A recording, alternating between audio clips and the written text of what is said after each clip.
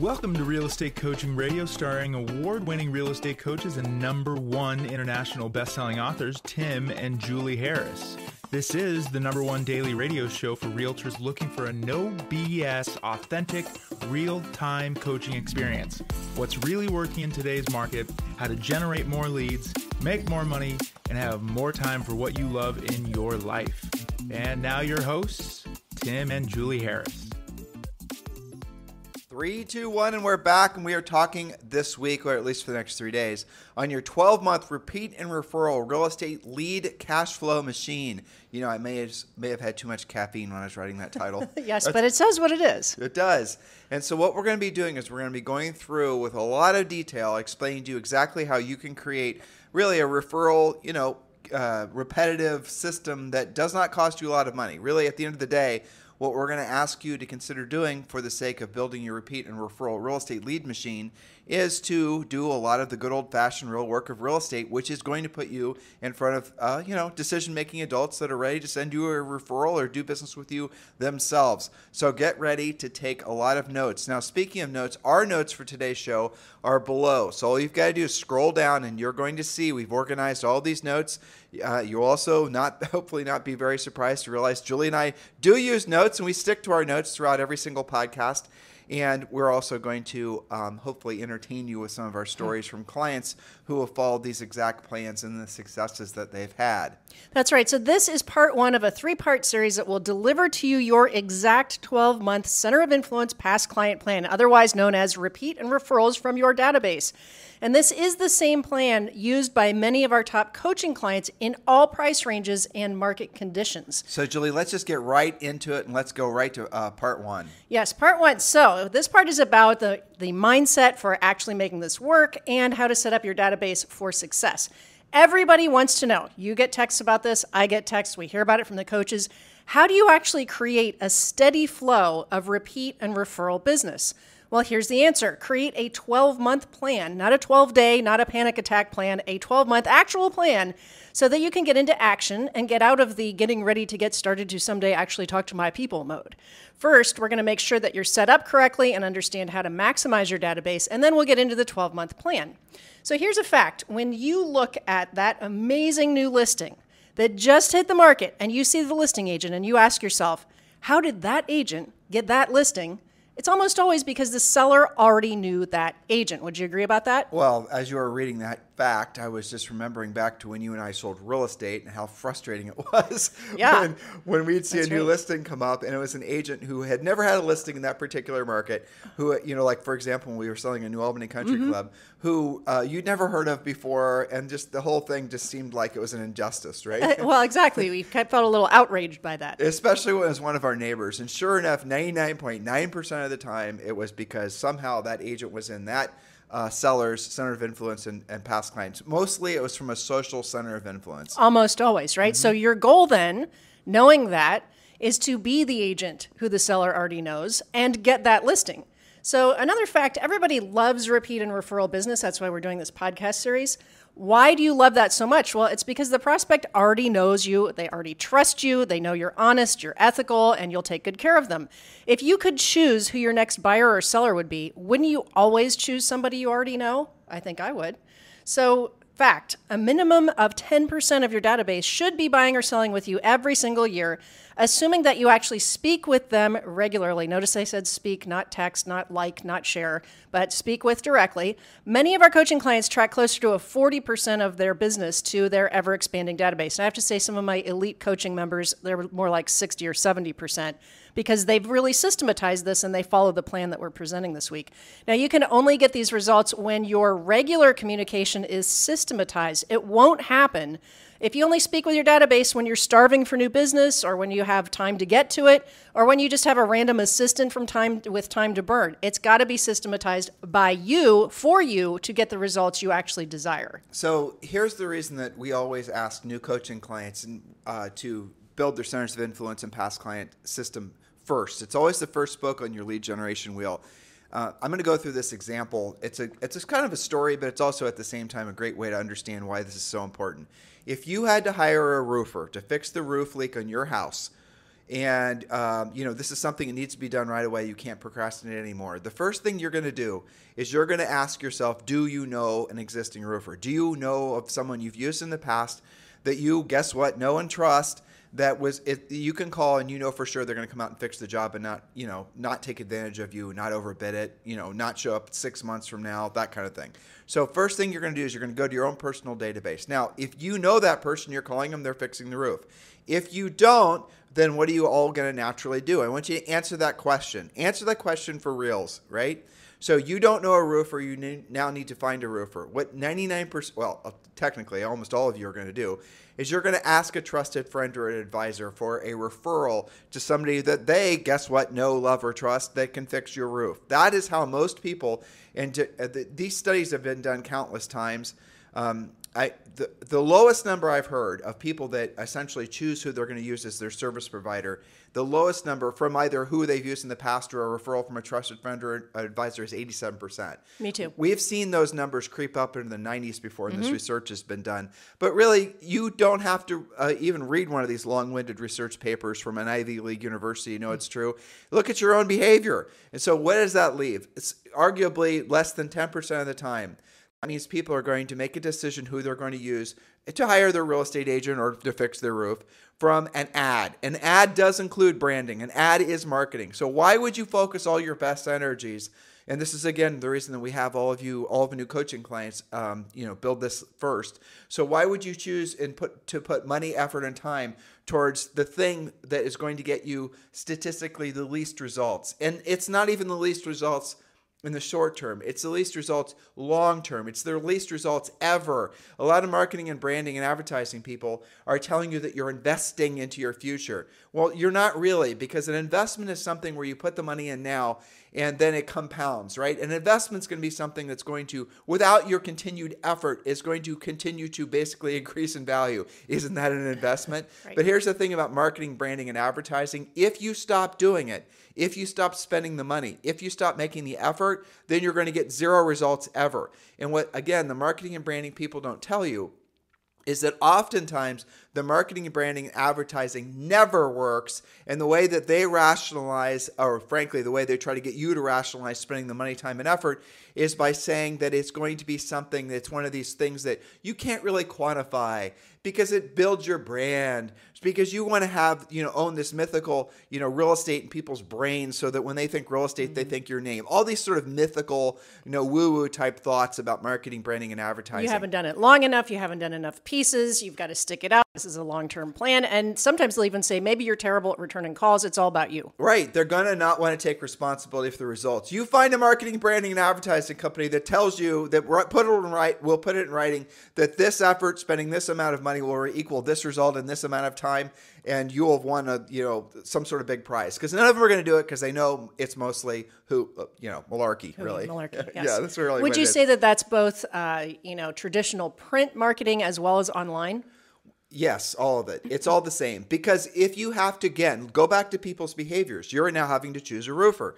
You're going to use someone you've used in the past or use a referral from a trusted friend or advisor, and only then if you don't know someone in those two categories, which, if you think about it, listener, when was the last time you had to choose somebody to be a service provider where you weren't able to find somebody that you'd used in the past or weren't able to get a referral from a trusted friend, that was able to send you their suggested resource? Mm-hmm. How often have you then leaned into an ad? Isn't that interesting? So your own behavior tells you that most people are not going to choose a real estate professional from an ad, and yet most of you are seduced into taking out ads, marketing, and branding and advertising. You've got to realize the marketing, branding, and advertising does have a place, but it's not your most dominant. It's not ever going to be the best source of business for you. And anybody who tells you that is frankly trying to sell you, guess what? Marketing, branding, and advertising. Well, of course, and let me prove that further. I would contend that the reason that you, listeners, use the lender you're using, the reason you use the loan officers that you use, your home inspector, and your title company are why? Because you got it from a trusted friend or advisor, probably your broker, another agent that you respect, because you probably didn't know any of those people when you got licensed, did you? Your own behavior reflects this. Well, Julie, in all seriousness, I want you to challenge yourself, because as I'm thinking, as I'm talking, when was the last time you actually bought something from a service provider. Okay, now I'm not saying like but a service provider. When was the last time you actually chose someone to work on one of our properties or provide any level of service to any aspect of any of our businesses that was from an ad? I can't even think of it. I'm going through my brain of things going on with the rentals. I mean, the fencing company, I know from when we sold real estate, all of those things we already knew, or I asked, maybe Coach Rochelle, who's near our rentals, who she uses for things.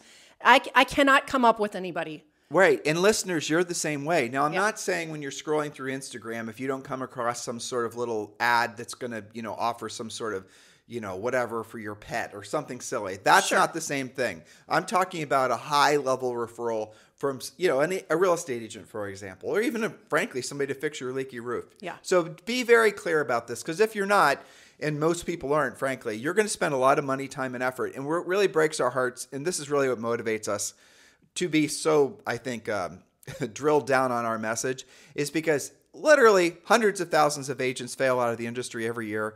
And most of those agents fail out of the business because they were given the wrong information when they got into real estate. And what we just shared with you, if that's the only thing you ever hear from Julie and I's thousands and thousands of podcasts over the past, I think, 14 years, that's probably one of the most important messages.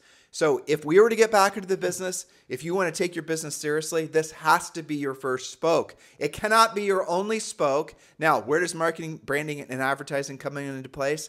If once you have your business in the cash flow flowing from this and the other spokes that we teach you in Premier Coaching, if you want to enhance those things with marketing, branding, and advertising, go for it. But please do not be seduced into thinking that you're going to be able to spend enough money and do enough branding, marketing, and advertising that all of a sudden you're going to be able to skip over the real work of real estate. That's what really is critically important. Which brings us full circle to your original point.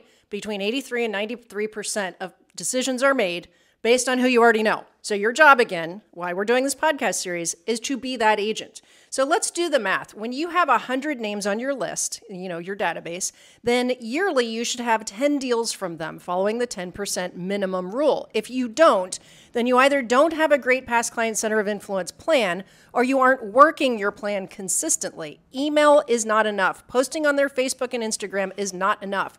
Going to their holiday party is not enough. Well, let me add to this too. So here's the fallacy in the center of having only centers of influence and past clients as your source of business. Your center of influence, let's say you have a list of 300 people. Those three, and let's say they're all homeowners, right? All those people are in other agents' centers of influence and past clients lists. Those people are not exclusive to you. Those people are also being essentially marketed to at some level. And so is their spouse. Exactly, by a billion of other agents. So you're not, if you want to really get to the head of the line and really become the person they think of when they're wanting to buy or sell or send a referral, you need to call them. Because everybody else is hitting the easy button and dropping off the tchotchkes and doing the passive stuff, the digital stuff. The way you have an advantage in this marketplace, really any marketplace, is you do the opposite of what other people are doing. When everybody else is doing the passive stuff, I'm going to put my center of influence and past client plan on a CRM. We're going to drip on them. We're going to drop off forget-me-not seeds in April. We're going to have to drop off pumpkin pies in November.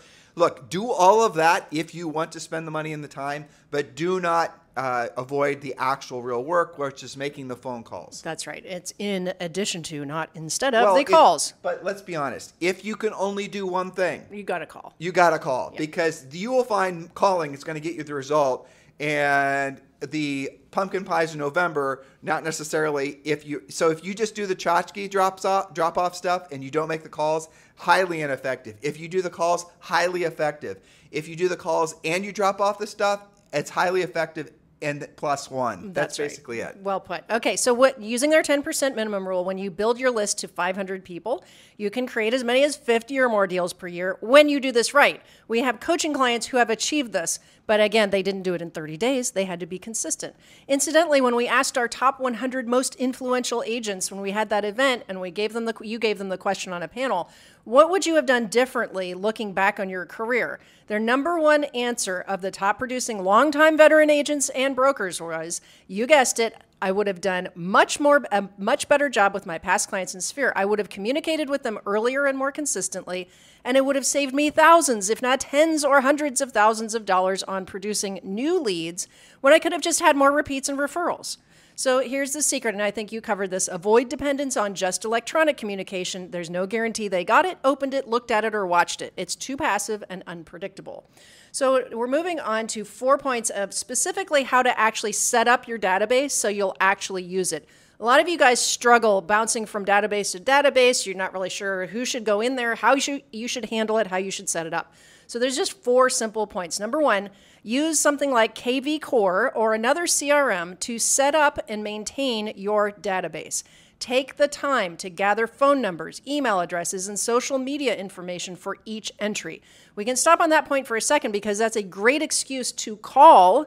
You know, I'm updating my contact information. Do you still work at ABC Company? I've got your Facebook address is this, and obviously your phone number is right, or we wouldn't be talking. But that said, if you've got an old list, you can drop it into, there's a number of online companies that will actually scrub your old list and give you the updated information. I mean, Lists USA, and there's some others that do the same thing. If you've already got your work done. Yeah, but that's it. Save the time. But really, to Julie's point, if you've got a bunch of, which most of you will when you're getting started, you're going to have some information in your who knows, your phone directory, some old emails, some old deal files. Contacts in your iPhone. Right. So when we're getting started on this with a coaching client, what we'll do is we'll say, okay, well, let's have a goal of in the next, say, 60 days, building your list up to 100 people. So what we're going to do is we're going to take the number of work days, and there's 20 work days each month. So you're looking at 40 work days over the next 2 months. And then every single day, we're going to have you are going to research, find a person that's in your phone, and all you have is their name, and you have maybe a phone number, things like that. And then every day you're going to research that, you're going to update it, and then you're actually going to call them as well. And that's how you're going to build up the list. But you have to do it systematically, and you have to do it. You have to put in the real work. You could hypothetically, like I said, use an online company like Lists USA to do a lot of this for you. You could, in this case, other than the calling, use a virtual assistant to do it for you. Some stuff like that when you're getting your database up, but you cannot delegate the actual calling. That's right. And I like how you broke that down into just maybe 5 updates per day, because a lot of you guys don't do this because you've built it up into this massive project. I've got to update my database. And that's the beginning and end of your thought process. You never do it because you think it's a huge project. Well, the other problem that agents do, and this is not necessarily the agent's problem, it's crappy information problem, is your CRM is not supposed to be some sort of multi-pronged, some sort of, mythical Greek monster with a billion arms, right? So many of you guys think that the more elaborate and complicated your CRM is, somehow that's a win. I'll share with you guys something that's not directly related to this topic, but the best salespeople in the world, that is what you are. If you don't believe me, look at your real estate license. It says real estate salesperson. The best salespeople in the world have the fewest number of leads. And I know that sounds crazy, but they're also not going to have these gigundous databases. They're always pruning. They're always looking for reasons to essentially remove somebody. I know that sounds like, maybe kind of rude, but here's the reality of it. If you have thousands and thousands of leads in your CRM, you don't have a CRM, you don't have a leads list. What you have is basically a good old-fashioned white pages.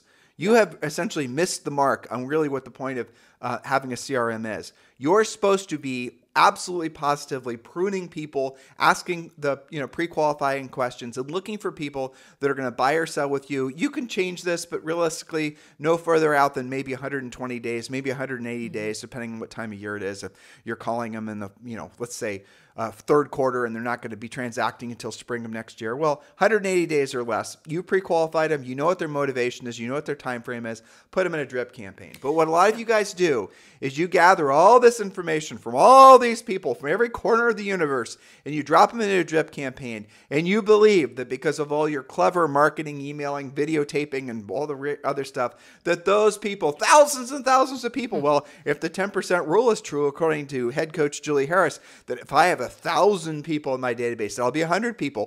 What about 10,000 people? Magically, they will just drip on you. But that's not the way it works. No. The way it works is you need to have the people in your database that are just like with leads. With leads, you don't want 1,000 leads. The best agents we've ever coached had the fewest leads. I already said that. Let me put numbers to it. You cannot successfully manage maybe more than 12 to 15 leads. Those are really well qualified, ready to go, completely pre-qualified, home seller type leads. Those leads you don't want a bunch of, because otherwise you'll lose track of them all. And if you have a bunch of leads, the reason you do is because you're not calling them and pre-qualifying them. You're not asking time frame. You're not asking motivation. Well, you're confused the difference between a contact and a lead. Yeah. Agents will say, I've got 2,000 leads, right? No, you have maybe, an epic amount of random contacts. You've dumped everybody in there from, maybe a couple of open house lists and then your kid's school list and this and that. You said it right when you said that the most successful, most efficient agents have a smaller list of contacts, but those contacts, if you were to call them, would be able to identify who they actually are. They've had real conversations. They know where they met each other. It's a smaller but more detailed list, I would say. Well, and so that then translates into having fewer leads, but better quality leads, and understanding the difference between a random contact / phone book contact and an actual contact who knows who you are. That's who should go in your database. And that brings me to the second point here. Well, okay, second point is who goes in your database, but here's the big takeaway that hopefully everyone's gathering.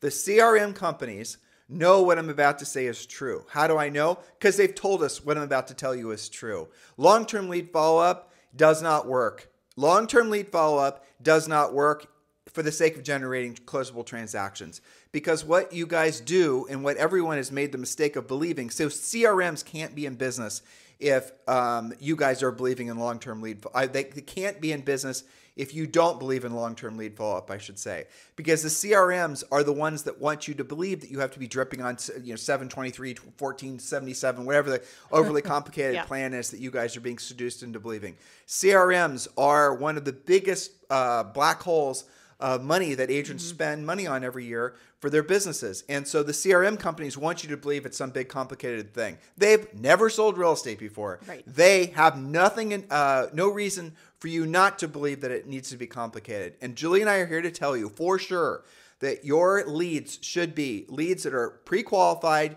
you've used scripts, you know what their motivation is. And if you find yourself with too many leads, it's because you're not asking the tough questions. You're not using a pre-qualification script. Really important if you're right now experiencing a lot of frustration in your business, and despite the fact you have a big CRM, it's for the reason we just told you. Well, so let me translate that because you gave them a lot of information there. You've got to be really clear that your database by itself is simply an organization tool. It is not to be looked at as prospecting for you all the time. Just because you have a database, just because you've got lots of people in it, does not equal repeat and referral business. And to your point, the CRM companies want you to think that it will without your effort. It is simply an organizational tool to keep you with your notes so you know who you're talking to when you make the actual calls. So let's go to who should actually go into your database. We talked a lot about who shouldn't go, random people who don't know who you are. Enter your past clients, people from your sphere of influence, and adopted clients to this list. Adopted clients are buyers who bought your listings. They worked with another agent most of the time, but you are adopting them. Treat them like your own. You can also add your professional sphere of influence, like home inspectors and mortgage lenders. Add details to each person to help you remember them. You and I have experiences all the time where we run into somebody and you and I are trying to remember, how do we know them?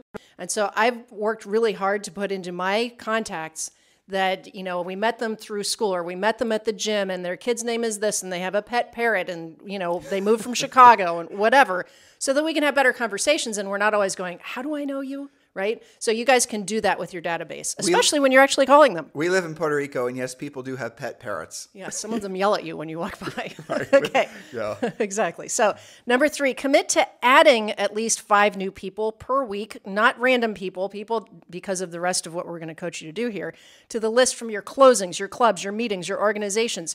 Get into the habit of exchanging information on the spot when you make new connections. You can create micro lists using WhatsApp, and examples of this would be your kids' 4th grade class parents or your 5 best golfing buddies. Your WhatsApp contacts should also be part of your larger database so they all get all of your real estate updates, not just your golf intel, for example. So you just said something important, and you and I screwed this up the other day. Okay. Yesterday. Mm-hmm. So you and I were sitting outside of the gym. Yes. Yes. And a friend of ours who we've known since we've moved here, who's very influential in the community. Frankly, he's one of the most successful hedge fund guys in the history of hedge funds. Yes.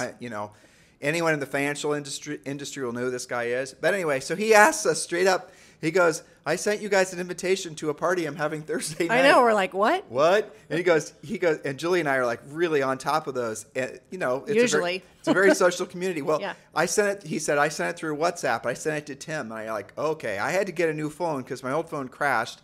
And now I'm remembering that I didn't re-upload or whatever it is, WhatsApp to my phone. And sure enough, I, essentially re-uploaded it to my phone, and there were a whole bunch of messages I missed. Now, why am I telling you this? First of all, make sure that you are asking folks when they communicate with you how they prefer to be communicated with. Julie and I prefer text, but evidently he prefers WhatsApp. Yes, and now we know. And he had copied me, and I hadn't responded because I didn't recognize his phone number. So then I had to get into my contacts, update his name and everything I knew about him into my contacts, and then put him both in WhatsApp and my contacts. So if I text, I know who he is. So that it is more challenging than back when you only had the phone book, because you've got WhatsApp, you've got Messenger, you've got Instagram, you've got Facebook, and you've got your voicemail. But let's give them some advanced coaching on this. And so, guys, first of all, remember, you can join the Premier Coaching Program at any time. Scroll down. You can see the actual notes Julie and I used for today's show and join Premier Coaching. Premier Coaching is free, and yes, that does include a daily semi-private coaching call. Now, Julie and I are going to get into the weeds a little bit about texting versus WhatsApp, and it's really important that you listen to what we're saying, because in some cases it could save you an enormous amount of money and potential litigation. Are you ready, listeners? All right. This is important. This is important. When you're sending texts, straight text, using your carrier's SMS, you are automatically going to be subject to TCPA laws. So you are not going to be, like, if you're texting your neighbor about, whatever, right? Some social text. In other words, it's consumer to consumer. You aren't going to be held responsible for TCPA. But if you, Mr. Real Estate Agent, are texting your neighbor, asking them about real estate, or, having some, arguably business-focused conversation, you now are a business-to-consumer text. If that neighbor, turns out they don't like you, if that neighbor decides that they're going to say, well, I didn't give you permission to text me.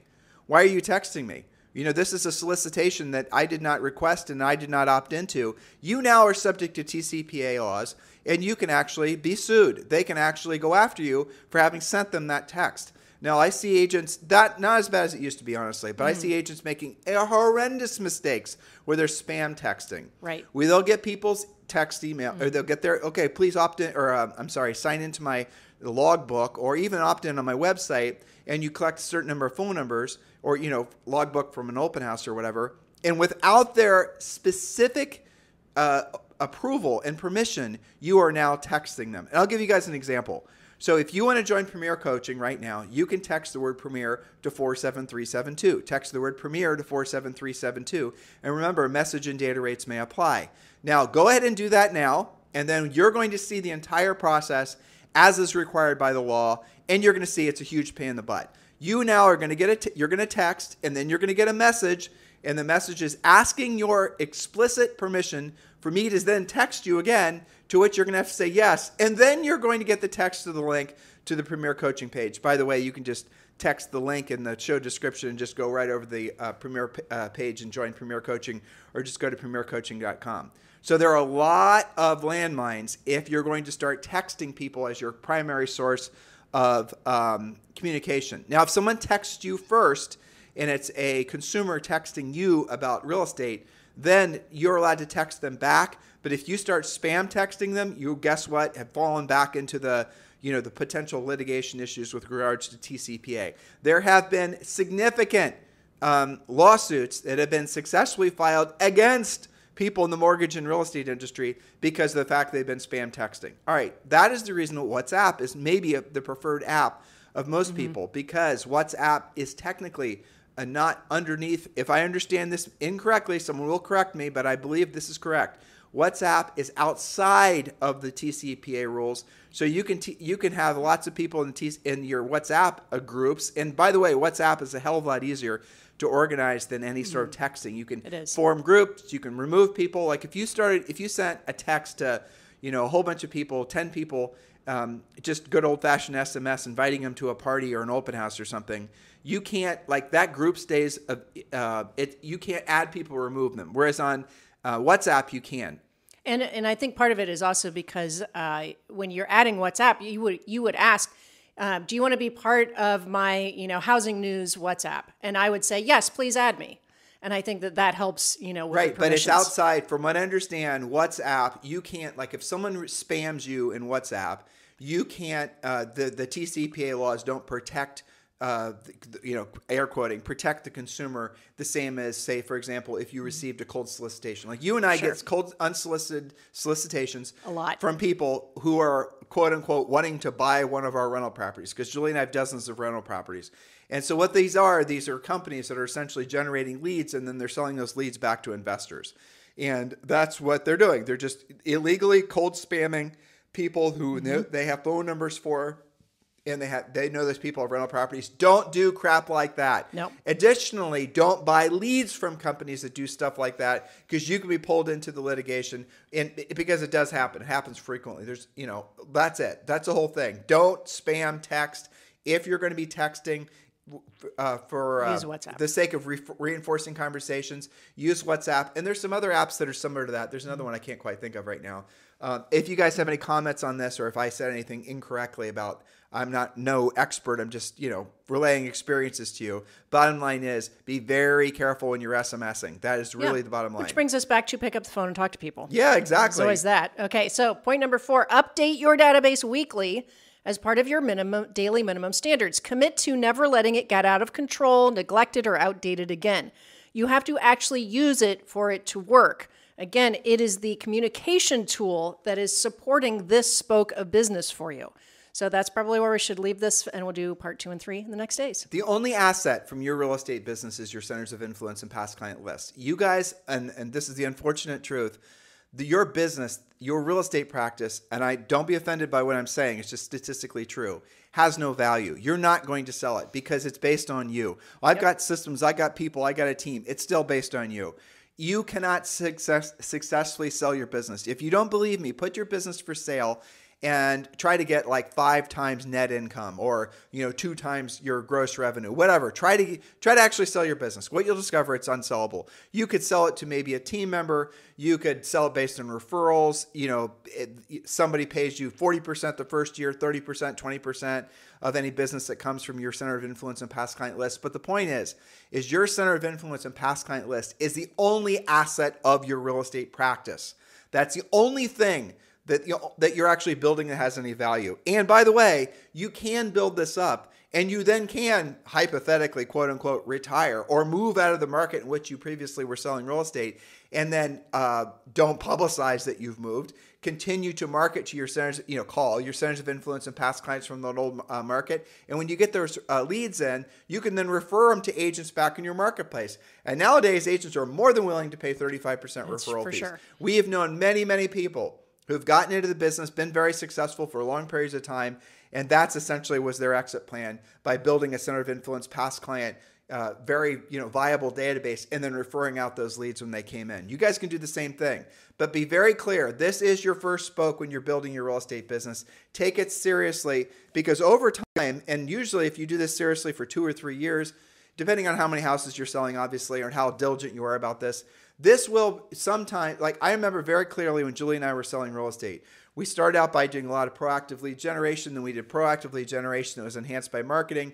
But after, it was probably about year 4, maybe year 3, we obviously kept track of where all of our lead sources were. I remember the centers of influence and past client lead referral sources started to match even the leads that Julie and I were getting from proactive lead generation.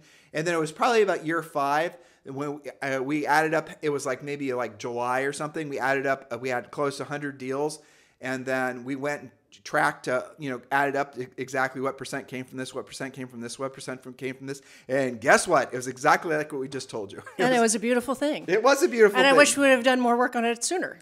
100%. And again, to your point earlier in today's podcast, if we were to get back into selling real estate today, absolutely, not only would we work this more and more consistently, but in many different areas. One of the things we're talking about in coaching right now with the market changing is you've got to be talking to more people more frequently in a larger variety of areas. And we'll talk on tomorrow and the next day's podcast about how to expand your sphere of influence, how to make sure you're talking to enough people so that you're getting those results. But yeah, I would, and we say this a lot on the podcast, I would work this really hard and be way more social and way more on top of things like WhatsApp and stuff like that. And of course, the other side of it, prospect for sale by owners and expired. So you're balancing that between people who already know, love, and trust you, your favorite lead source, as well as people who want to transact today for sure. That's right. So that's it. You guys, we'll pick up with part 2 tomorrow. In the meantime, as always, thank you for keeping this number 1 listened to daily podcast for real estate professionals in at least the United States. Oh, I didn't tell you. What? So our YouTube channel, we've had in the last 12 months, 2.5 million downloads. That is a lot of downloads. I know. Between the podcast downloads and between the YouTube channel, this year we're going to have, let me add it in my head, get it correct, between 6 and 7 million. It's amazing. Exactly. It is amazing. Well, thank you guys for being loyal listeners. And if you're new, welcome. Keep listening. And also thank you for sharing this podcast. We'll see you tomorrow. This podcast is a part of the C-Suite Radio Network. For more top business podcasts, visit c-suiteradio.com.